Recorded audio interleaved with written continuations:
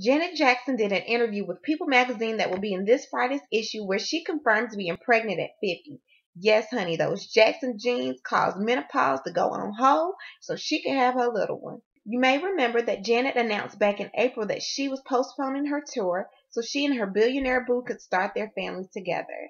Thought it was important that you be the first to know. My husband and I are planning our family. Now, after that, Janet left y'all in limbo wondering where the hell she was and if she was indeed going to be the one that's carrying the baby, since she was well over the recommended age that doctors think you should be to deliver a healthy baby. Well, Janet later emerged back on the scene with a glow and a tummy full of baby. Janet told the magazine that we thank God for our blessing. Now, there's a lot of people in social media saying things either good or bad about this whole situation. Janet being pregnant at 50, hey, it's her uterus. Let her do what she want to do. Ain't mine, ain't my baby. I'm just reporting about it. But y'all tell me what you think, and I will talk to you guys later. Toodles.